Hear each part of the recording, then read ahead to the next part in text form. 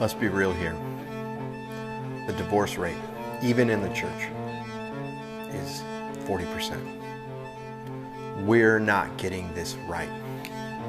And I cannot stand idly by any longer and watch marriages around me crumble.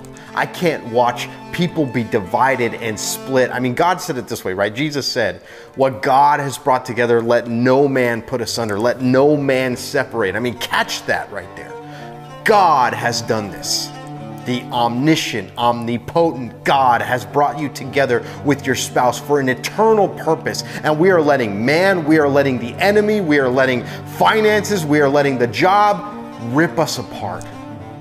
And I watch these people ripped apart, half of what they could be. No, not even that, less, because when you rip two that have been brought together and glued together into one, when you rip that into two, you no longer are yourself. There are bits and pieces that you lose.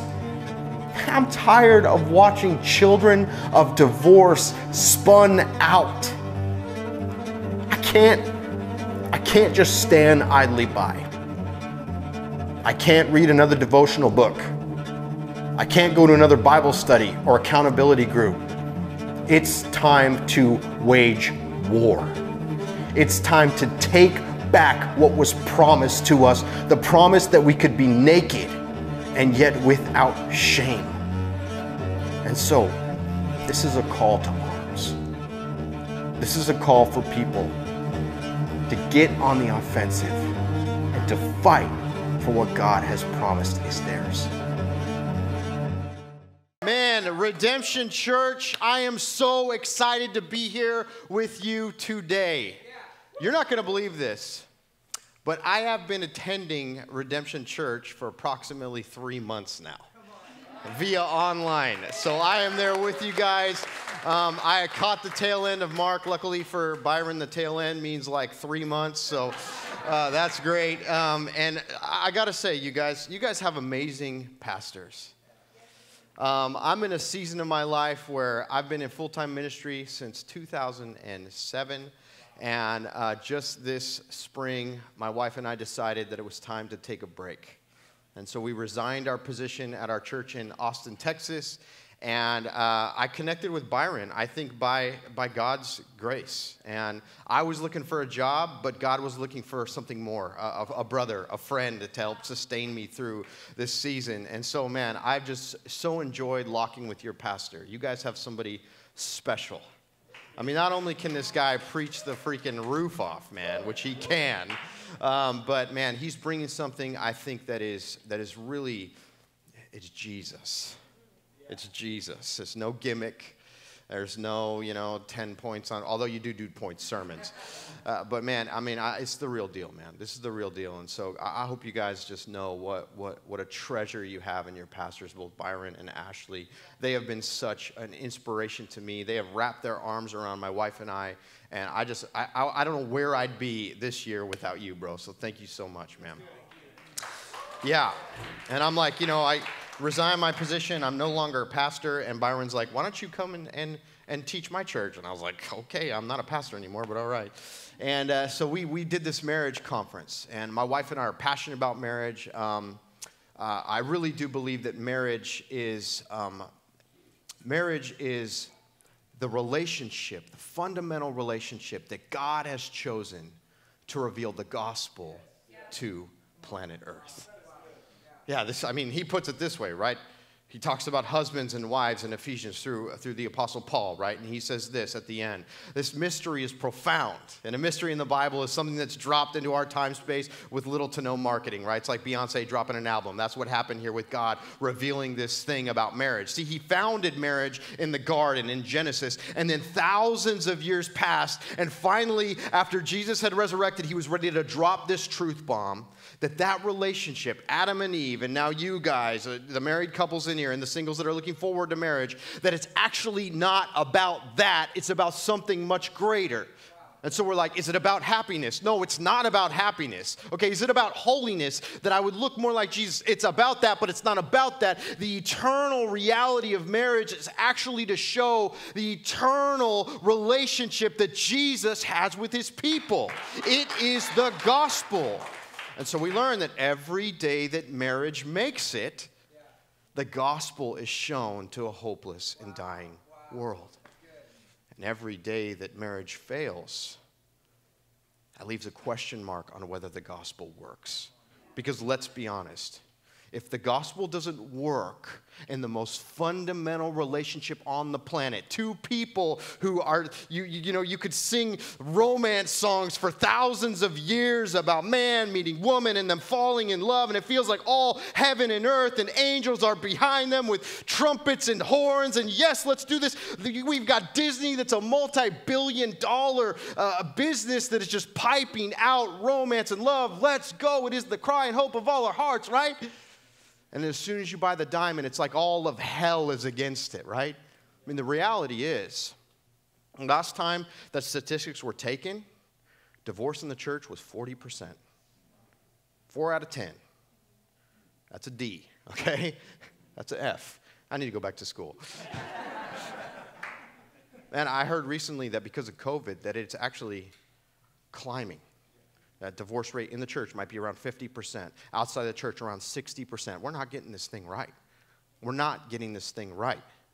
And so as I'm thinking about what to save for Sunday, right? Because I want to save something good for Sunday. I really want Byron to like me, I want to get this thing right. This is his church. I'm like, okay, I want to preach on something like courtship. Let's go. And the Lord's like, no, I want you to talk about divorce. I was like, no, that's not for Sunday. Come on, let's get that out of here. Okay, let's talk about sex. Yeah, that's what people want to hear on a Sunday morning. God's like, no. I want you to teach about divorce. And I'm like, okay, not divorce. I must have heard you wrong, right? And so even as I woke up this morning, I'm like, yeah, it's got to be this. Because we're not getting this right. And so it makes me ask the fundamental question. Are we practicing for marriage? Or are we practicing for divorce? And when you think about it through those terms, man, everyone needs to hear this, right? Married, unmarried, divorced. What are we practicing for? Because the outcome, of course, is not giving us the expected result. My daughter recently, she's 8. Her name is Symphony May. She's the sweetest little girl you'll ever meet. She's the one who walks in the room, and if anyone's sad, she's just like sad with them. She's like, I don't know why I'm sad. I'm sad because you're sad, but you're sad, so I'm going to be sad. And she's super empathetic. Well, she's very competitive, you'd be surprised. And she's in 3rd grade now, thank God for school. And they're doing a fun run. And there's prizes involved, and she is obsessed with attaining these prizes, obsessed.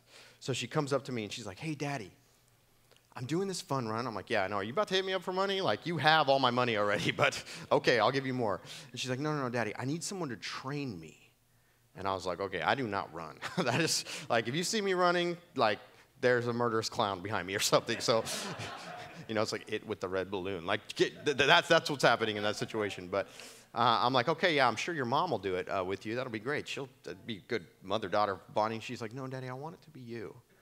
I'm like, oh, my gosh. I'm like, oh, well, she's 8, okay? We're going to be fine. This is going to be fine. So I haven't ran in a while. I know you can't tell from looking at this glamorous body here, but I've not ran in a while. And so I'm like, okay, I'm psyching myself up. All right, I haven't run in years. Let's go. My last mile was 8 minutes, and that's as good as it gets with me. But that's me, like, running as fast as I can. So I'm going to hit that 8-minute mile still to just show that I'm, like, still in the same shape or whatever. Let's go. So I start running, and my daughter's like, hey, I can't keep up with you. I'm like, you're 8, dude. Like, all you have is energy. Like, let's go. And she finally stopped me. She said, Daddy, that you're being too aggressive. And I was like, well, okay, I've got this goal in my heart. It's an 8-minute mile. According to Siri, I'm on track to run a 15-minute mile. That's not going to work, right? And so I'm like, I could carry her. I'm going through the steps, and I'm looking at her, and she's looking sad. And I realize, oh, this is one of those situations where I either need to choose to go fast or to go far. And I wonder if the way we're looking at marriage, especially in the church, we've been looking at how do we go fast?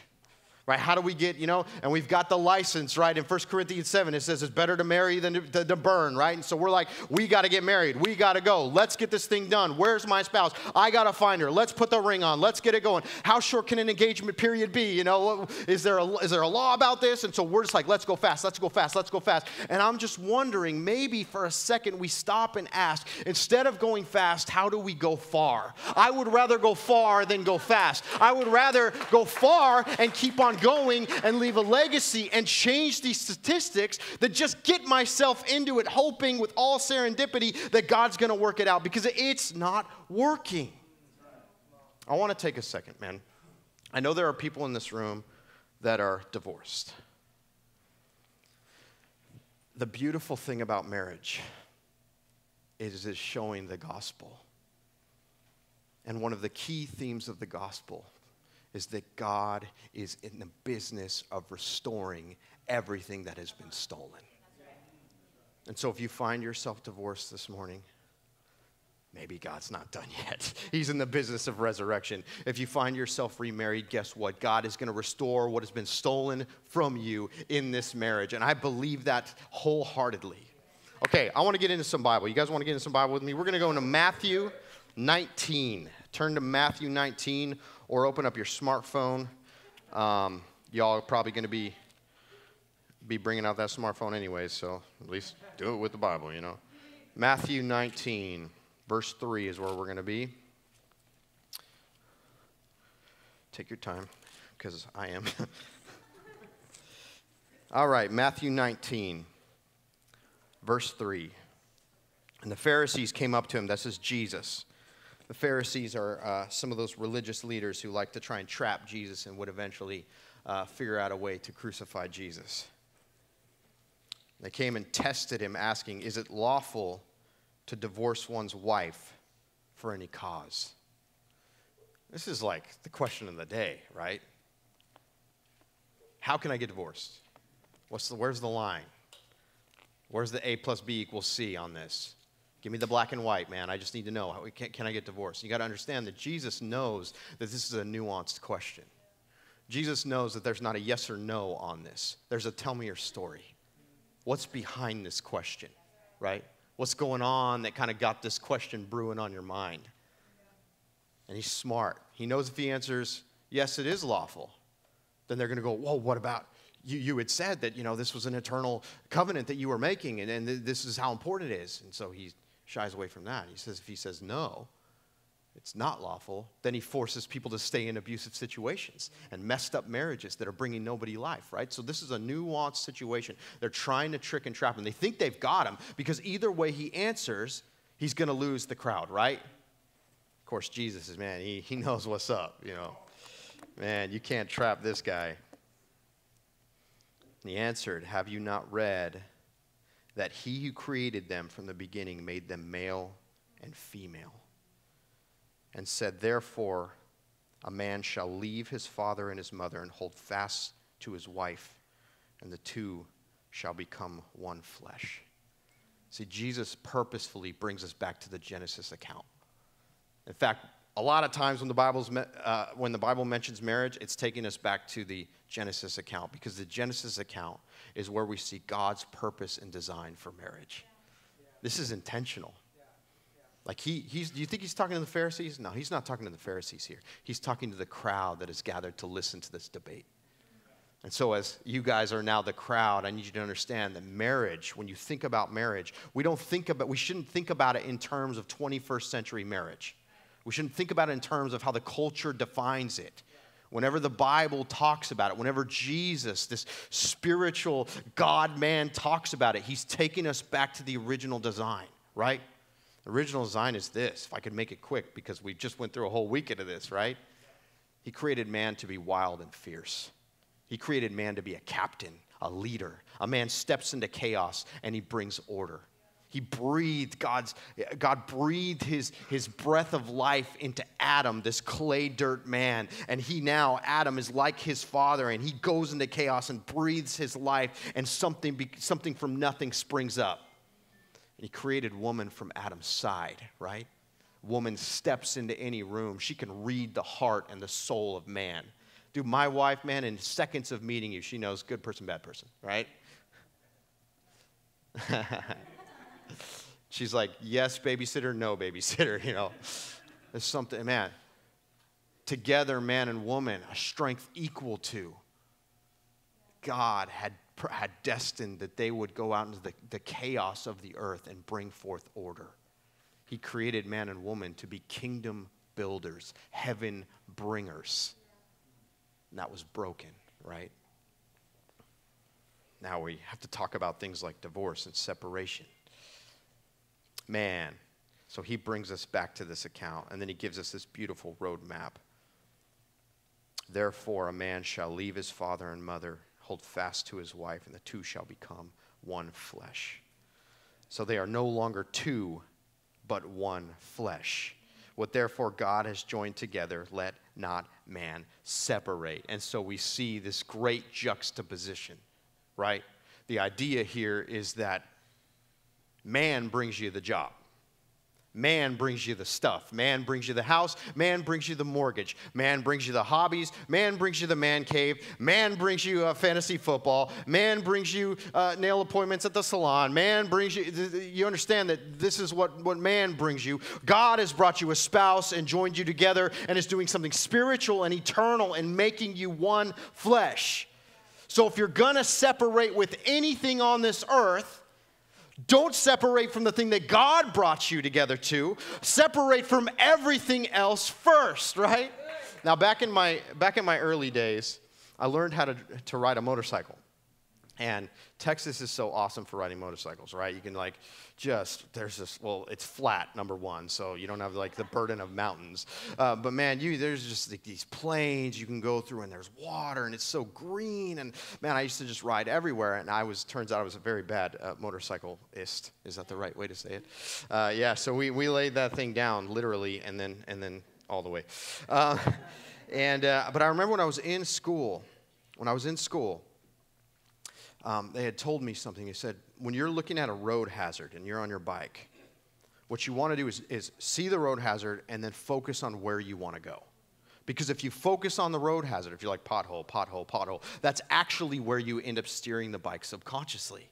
Look ahead to where you want to go. Don't focus on the hazard. And I think sometimes we're so focused on avoiding divorce that we make it this self-fulfilling prophecy and we accidentally steer towards divorce, right? We need to understand that what I want to do this morning is I want to make much of the view of marriage through the lens of Jesus and the eternal reality of what he's doing with it. That we don't need to look at divorce. We don't need to look at affairs. We don't need to look at distrust. We don't need to look at, compatibility. But we can actually look to Jesus and what his plan is for marriage. And that would be such a lofty and high goal that our mind is not even put on those things, right? Yeah. But listen, if divorce needs to be in your vocabulary, understand it's a self-fulfilling prophecy. When you're fighting with somebody, you practice for divorce when you let the word divorce come into that argument, right? So steer away from it. And if you have to say the word divorce, may it be, I will divorce all else before I divorce the one that God has brought to me. Good. Man, and that's the idea that Jesus is talking about, right? Let no man separate what God has conjoined. You got to understand, it's hard for us to see this, but back up and see God's point of view for a second. You've got your family, you've got your spouse's family, you've got your family, you've got your future spouse's family, okay? Now behind me is a trail of hurt and pain and generational curses, right, that have latched on to me even since my great-great-granddaddy Adam, right, all the way back in me at 8 years old, making agreements with the enemy about my parents and their lack, right? Me at 15 years old rebelling from them because they rebelled from their parents at the same age, right? At 16 years old, wanting to be with a woman because my mom had me when she was in high school. At 20 years old, trying to stay pure as a young pastor and failing. At 26 years old, meeting my wife and marrying her. At 26 and 3 months, her discovering that I'm addicted to pornography, right? At 20, now let's see her side, right? Her side is she has a mother back here who was cheated on by her husband because he was abusing his children, right? And he was addicted to porn, even though he was a sheriff and an upstanding guy in the community. He was using porn, and that spun him out into being abused. And then you find out that he was actually abused back in his family tree, and there's this curse that is stuck to us. And now God has brought me and her together, the porn addict with the one who was hurt by a porn addict, right? Track this. And God in his sovereignty says, I am doing this. Let no man put asunder. And you got to be in your human mind, you got to be like, what? That is, how could you think that was wise to do that? How can we bring this person together and this person together? This person who is addicted to the thing that caused this person to be hurt. What are you doing? And he says, listen, I am omnipotent. I am omniscient. I see from beginning to end. I've allowed this train of pain to continue so that I might tell the story of reconciling all things to myself. And he saw forward to this day when a recovering porn addict would stand here and say, stay, fight, keep on going. Because guess what? She wouldn't put up with my stuff. And so I had to change. I wouldn't put up with her distrust. And so she had to change. And the outcome is that we both look like Jesus. And when you look from that perspective, you're like, oh, what God has brought together, let no man separate. Because God is doing something we can't see. That's just the reality. God is doing something we can't see. Man, it's time for us to start practicing to stay. This goes for you too, singles. Absolutely. You start practicing to stay right now. Man, I think this is wisdom. It's not in the Bible. This is just me for a second, okay? This is for free, all right? I think unless you're ready to be married within a year, not time to date. That's what I think. Your purity is too important. God has chosen that heaven comes to earth through your purity.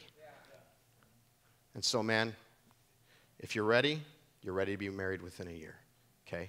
Some of you guys are like dating somebody right now, and you're like, just kidding. God can use anything, baby. Let's go. He's in the business of restoration. He knows what he's doing, man. Even your broken heart, you have to understand, is part of his reconciling the world to himself. And listen, if I had not gone through pain, if I had not gone through tribulation, I would not be able to stand before you now and say that there's a way through, right? Man, God is doing something. God is doing something. So, Jesus, he's not going to fall into this trap, right? So he brings us back to the Genesis account. God is doing something big. But he understands what's coming, right? The Pharisees reply to him. They said to him, why then did Moses command one to give a certificate of divorce and send her away? Man, this is crazy, right? If you know about Moses, and I know you guys do, because Byron he's the man. Moses he's a symbol of the law. And you have to understand something about the law. It never bends. It never changes. It never looks at your nuanced situation and says, oh, this is a bit of a gray area, right? No, it's black or white. It's wrong or right. It's sinful or it's not sinful. That's the law. It's cutting, right? We're going to see later, Paul's going to say it's like a schoolmaster that shows us where we're short so that we understand our need for Jesus. It's not looking at the nuance, right? And so, of course, they're going to bring the law into it. And what's crazy here is that you would think this is a black or white issue, right? Look what Jesus says. He said, because of your hardness of heart, Moses allowed you to divorce your wives, but from the beginning, it was not so. What's crazy, what's insane about this is that Jesus says that marriage is something that transcends even the law. Now, we have our laws to govern it in America, right? We have our laws on what's a lawful divorce, what's not. We have our laws on how you split everything you got after a divorce. We got our laws, but Jesus is saying actually marriage is something that's eternally more transcendent than the law. The law, its whole point is to bring you to Jesus and then show you your need for Jesus, and marriage even transcends that because it's about the eternal reality of how Christ loves the church, right? It transcends the law. I love that idea. And he says, I say to you, whoever divorces his wife, except for sexual immorality, and marries another, commits adultery. This passage, it changed my entire life. This verse right here. When I was writing the book, I really wanted to get into the original language as much as I possibly could. And in studying this particular verse, I found something that really, really was profound. The word sexual immorality, the phrase there, sexual immorality, in the Greek, it's actually one word. And actually, when you read the whole New Testament, every time you see it, sexual immorality, It's one word. When Paul in 1 Corinthians 6 is going to say that great flee sexual immorality, it's one word actually. And that word is porneia. That's where we get our word pornography. Pornographic. And as somebody who already told you my deepest, darkest secret, right? This verse changed my life. Pornography is destructive because it actually changes the way that you think. As I was going through early marriage, and I literally, I'm just going to be real with you, okay? I was questioning, is monogamy like the thing? Like, Solomon had 900 wives, I could probably handle at least 2, Now I'm starting to think through this, right? I'm like, because I'm longing for these other things, and my heart, my flesh wants to go this way and this way and this way and this way. And then God, he was slowly showing me that I have actually been rewired to desire more than my wife. Wow. Here's what happens with pornography. I want to be real quick with this. It's not the point of the sermon at all. But pornography floods your brain with dopamine. Now, dopamine is that stuff that feels real good, right? It's the stuff when you eat something that's amazing. It's the stuff when you are watching video games and the colors are moving fast. That's dopamine. It makes you feel good. It's a quick release of serotonin. It's enjoyment, right? Now, dopamine is good because it's supposed to drive us to do things that matter. In fact, everything in this world that matters is really hard to accomplish. And so God has made it so we have a reward system that will give us this dopamine when we do something hard so that we keep doing things that are hard, right? Because bringing heaven to earth is going to require a lot of hard work, but it also gives you a heck of a lot of dopamine, right? I was swimming in dopamine yesterday after the conference, and it's the real stuff, the good stuff, right? Well, here's the problem with pornography. It's too easy. I love this quote, actually. The problem with pornography is not that it shows too much. It's that it shows too little, right? Something that is supposed to be beautiful and symbolic of God joining two souls that he might show the eternal relationship between Christ and the church is boiled down to something that is as simple as 3 minutes, right? So, man, your pleasure centers are overwhelmed with dopamine. And what happens is there's a compound called delta phos B that builds up around your pleasure centers because your brain's like, whoa, this is too much. Slow down, slow down, slow down, slow down, slow down. So it starts to actually layer on this delta phos B.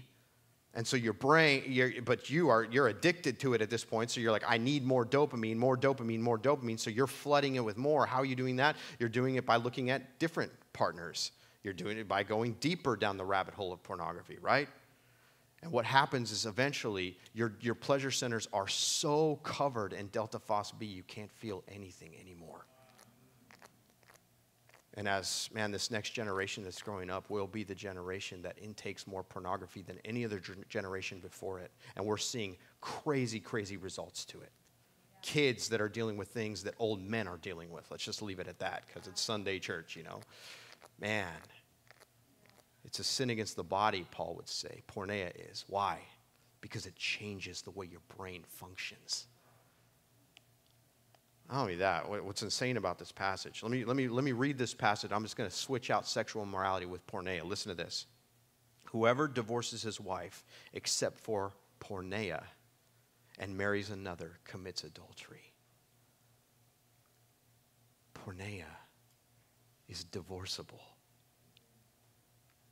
Let that sink for a second. Like when I discovered this, Jules and I had gone through it, right? She had caught me. I lied and lied and lied. And finally, yes, okay, yes. And then I'm like, I'm good. She catches me again. I'm good. She catches me again. And every time her heart is broken, right? She's acting like I cheated on her or did something, murdered somebody, Like, how are we going to work through this, man? And every time I just be like, listen, babe, this is no big deal. I've been struggling with this since I was 11. It's okay. I have great seasons of victory. I have great seasons of defeat. It's fine. And then I read this and I understood what it finally meant. And I realize, oh my gosh, like I validate her pain now. I validate the pain of those who have gone through this. Why? Because God understands that it changes your mind. God understands that it takes the way he designed you and it breaks it, right? And so God gets it if you can't forgive it. That's what this passage is saying. He says, except for porneia. Because God understands that after porneia, I can't see her the same way anymore. I can't see any woman the same way anymore, right? My mind has been fundamentally changed. So God says, I understand. And we read the next part, and we think that this is to the adulterer. He said, or the first part, because of the hardness of your heart. And what does that phrase mean? Does that mean my heart is hard, and so I went and looked at pornography? No. The heart of the forgiver. As I'm building up Delta Phos B and can't feel anymore, she is hardening around her heart so she can't be hurt anymore. And when you harden around your heart, you cannot forgive. And God says this is so complex and it's so nuanced and it changes you at such a physiological and fundamental level that I understand it. And so to forgive pornography, guess what? It's divine. It's Jesus level forgiveness. Throughout the Old Testament, into the New Testament, book of Revelation, who is known as those who give themselves to porneia? The bride of Christ, the church. And Jesus extends forgiveness. Guys, if this is part of your journey and your spouse has chosen to forgive, I need you to understand that your spouse is a literal representation of the highest level of forgiveness of Jesus. Man, you grab your spouse after this and you say, I am so sorry. Thank you so much for bending out grace, divine grace to me. And what's beautiful is through the power of forgiveness in this particular area, that's what has made me become whole. And that's how I can stand in front of you today and talk about this. So crazy. This is in the Bible. Verse 10, it shows that the disciples understood what Jesus was saying. I want to caveat real quick. Obviously, when Jesus says porneia, when Paul says porneia, he's not talking about some website, right? Websites weren't around back then, all right? The word porneia in the Greek actually means to prostitute your purity, to sell it off. Sell it for something cheap, too, is kind of implied there in the gospel. And so we see that porneia is way more circumventing than just, looking at something you shouldn't, but it's thinking about something. It's allowing yourself to be moved towards something that you shouldn't. It's compromising your purity for any reason. Y'all are like, man, this Sunday is heavy. I'm a little bit sorry, but I'm not sorry, man. Man, when we forgive this, we are like Jesus. The disciples, they understand the gravitas of what he's saying. They understand how insane this is, right? And so they say this in verse 10. If such is the case of a man and his wife, it is better not to marry, right? This is too hard. This is too hard. Throw in there we have an enemy that's against us. Throw in there that he would like to distract us with every porneia under the sun, right? And how do we combat this? Well, Jesus chooses the marriage to dig down into the deepest parts and the darkest parts of your soul, that the light of Jesus might be shown there and that you might be changed from the inside out. That's how. Through relationship, right? That's why Jesus would say two relationships transcend the law, that you love God and you love each other. It's through relationship. And so I want to encourage you guys, if you're struggling, you need to open up the doors and let people see that you're struggling. There's this lie in marriage that, and it's part of how we practice for divorce, this lie is that it'd be better with someone else. Oh, I get it. Marriage is beautiful. I love it. I love being monogamous. It's great. But not to this one. This is too hard, too much abuse, too much hurt. I saw this movie. It's called Take This Waltz. I don't recommend it at all. But man, it really did change the way I think about some things. I'm just going to go through this movie real quick. It's got Michelle Williams and Seth Rogen and some of the jabroni. Doesn't matter. Those two are the important ones here. And basically, Seth Rogen and Michelle Williams are married, and it's a happy marriage. And you can see they're flirting, and they're together, and they're happy, and it's boring, and it's exciting, and it's all the things that a marriage, goes through in seasons. And, he dumps cold water on her in the shower, and, they're just playing tricks on each other. And then at the end of every day, they're on the couch, and they're watching TV, right? And then a neighbor moves in. And the neighbor catches Michelle Williams' character's eye. And the whole rest of the movie is them showing how this friendship turns into an affair. That's the whole movie. And, it's kind of like you're watching and you're like, should I keep watching this? It's kind of weird. But, man, I'm so glad I stuck around to the end because the end is this shot. And it's like the credits are rolling. Seth gives his wife over to be with this other man. And the end is this shot, and it's the camera looking at them. And the camera is spinning. So they're in and out of frame. And when they're first in frame, you can see them just giving over to their passion. Just all the angst that's been building up this whole movie, they're just giving into it. Then it spins out of frame. Spins back in, and they're still in passion, but the passion is waned, spins out of frame. Comes back, and they're still engaging, but it's less, it spins out. Then they're distracted and on opposite sides of the couch, then spins out. Then they're just watching TV together. And it was this aha moment. You're going to have to do this same work with somebody someday. In the end, it will end up the same. You're still going to have the same wounds. You're still going to have the places of deep brokenness. You're still going to have this lineage and family tree with the generational curses that have latched onto your granddaddy and grandma. You still got to deal with all that. So why not deal with it with the spouse that you have right now? Listen, it's going to be the same. In fact, it's going to be worse. Because when you break a marriage, what God has brought together, then you actually have more brokenness and more brokenness than you did before. Man, divorce is a trick and a trap.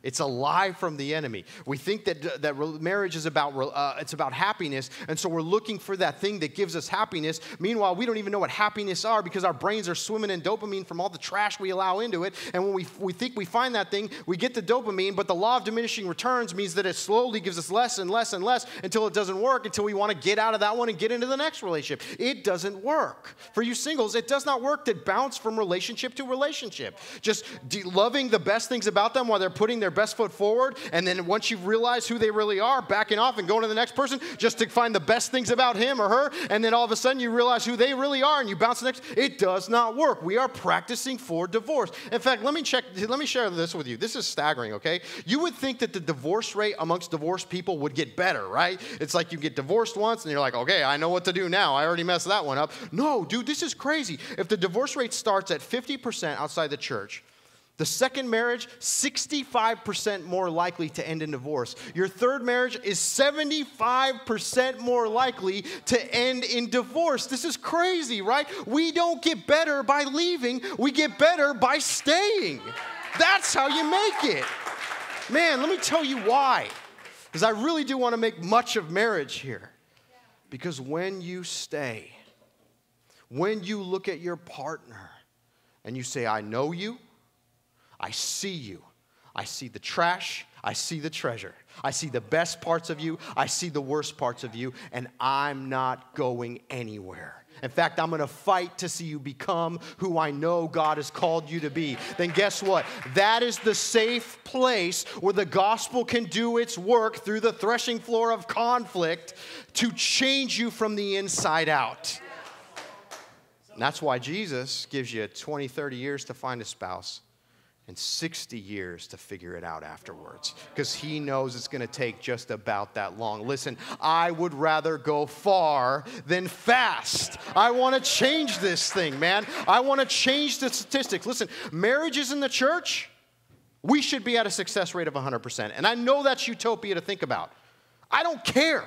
That's what faith does. You realize when a writer of Hebrews says that faith is the evidence of things not seen, do you see what he's saying there? He's saying, in my mind's eye, I can see a world where marriages make it. I don't see it here on planet Earth, but in my faith eye, I can see it. And so by faith, I'm going to pull into my present reality 100% marriage success rate because I can see a world where that would be, and I can see how that could bring heaven to earth and end suffering and end hunger. I can see how marriages stuck together for generations would accumulate wealth and wisdom and pass that on, and that heaven would come to earth through that reality. I can see it in my mind's eye, and so I pull it into my present reality through faith. That's what faith does. And so call it utopia. Call it it's pie in the sky. It's never going to happen. That's fine, but I'm here to wage war and say, stay. Stay. Get surrounded with community. Stay. Man, would we be a people that learn divine forgiveness? Children of divorced couples are 50% more likely to marry someone and end in divorce. Crazy. Daughters are 60%. Very interesting. Men are 40%. It gives you an average of 50%. Divorce is a generational curse. Once it latches onto you, it wants to hold onto you. Because when you are parents, or when you're children of divorce, so I'm still fired up from that last point. I'm like, let's go, adrenaline. Ah! When you're children of divorce, you did not see how to stay. You didn't learn how to stay. And that's why marriage is, especially if you're thinking about getting married or you are married and you're a child of divorce, you need to surround yourself with couples who chose to stay. Listen, you need to surround yourself with couples who chose to stay for the long haul, the gray-haired ones, right? We need them. We need to know, how did you do it? How did you resist porneia? How did you keep on going? How did you forgive? How did you make it? Because, man, we have got to make it. Imagine how much different it would be if we started to practice for staying now. Imagine how much singles year relationships would look different. I'm not looking just for happiness. I'm not just looking for holiness. I'm looking to build a lineage, a dynasty. How much different would you do relationships right now? Okay, I'm going to end with this. Malachi 2. Malachi is the last book of the Old Testament minor prophet, but major big deal, this guy. We're going to start in verse 14, Malachi 2, verse 14. I'm a worship leader by trade, been leading worship for 20 years, and it's been an amazing journey. And there are a few passages in the Bible where it says God rejects worship. And so as a worship leader, I'm like, say what now? I got to know those. I want to know what's up with that, So we see God rejects Cain's worship in early Genesis, right? And then we see in Micah chapter 6, God rejects worship if it's not bent out in acts of compassion, right? And this is one of those passages, too, where God rejects worship. And so here it says in verse 13, it says that he rejects the offering. He says, but you say, why does he reject it? Because the Lord has witnessed between you and the wife of your youth, to whom you have been faithless, though she is your companion and your wife by covenant. Did he not make them one? That word, by the way, one, is echad. It's the same word that Moses would use in Deuteronomy, where it says the Lord our God is one, already symbolically showing that marriage is about the eternal reality of showing Christ and the church oneness that represents the oneness of the triune Godhead. This oneness is eternal, right?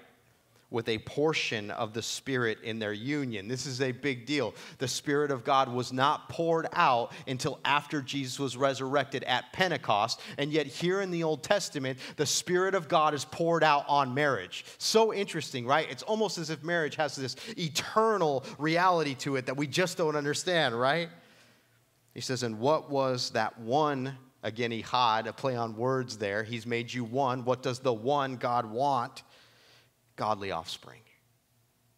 See, he understands godly parents have godly kids who marry godly kids who have godly kids who have godly kids who have godly kids on until the world looks like heaven, right? That's the idea. That's how the gospel is going to cover the whole earth.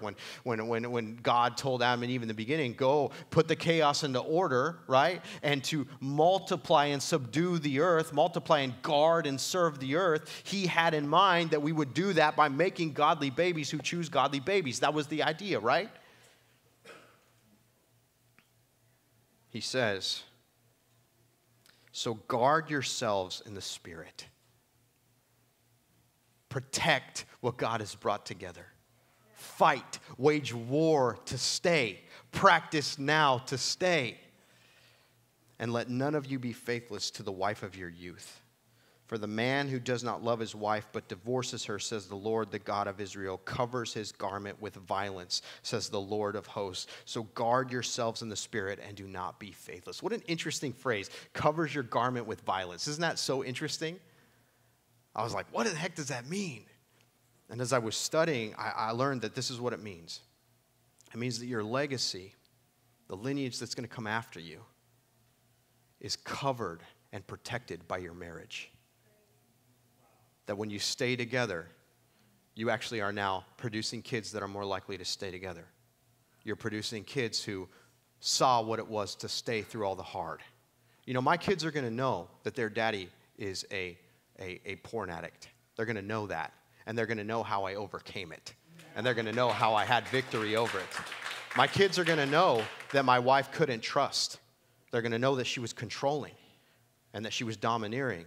But they're going to know how she overcame it and how she rose above it and how she learned to forgive. In fact, that forgiveness was been out in divine Jesus-like grace, right? They're going to know how to do that. And so godly offspring produce godly offspring. Here's the idea. When you break the covenant, then your legacy is now covered with the garment of violence. It is interrupted. It is cut short. I need you to understand this too. Divorce is a trick and a trap, not only to leave us brokenhearted, but it's a trick and a trap to leave us broke.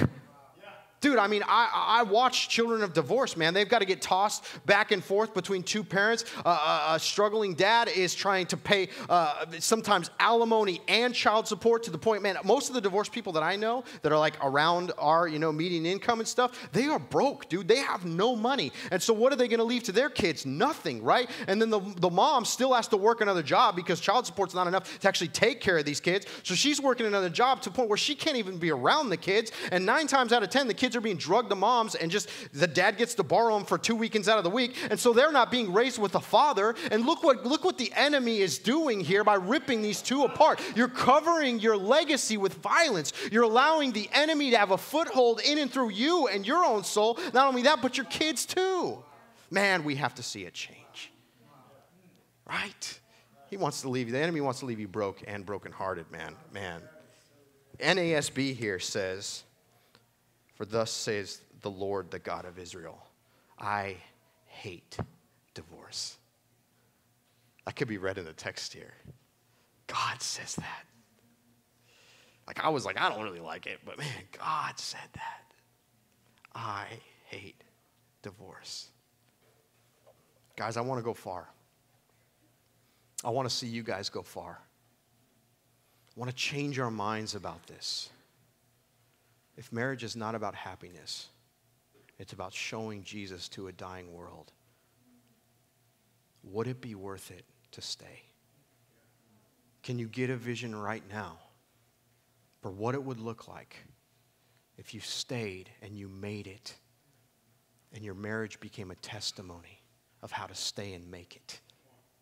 Can you see in your mind's eye right now that your marriage, through everything you have to go through, the hardest parts, could be a megaphone to a hopeless and dying world that in the end, love wins? Let's get Curtis and Jules up here. In the end, love wins. In the end, Jesus does rescue his bride. You have to understand, this is really about that.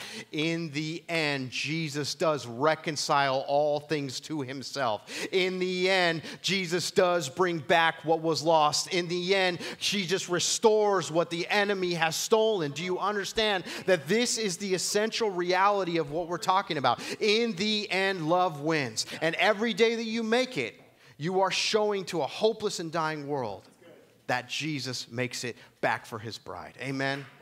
Let's pray.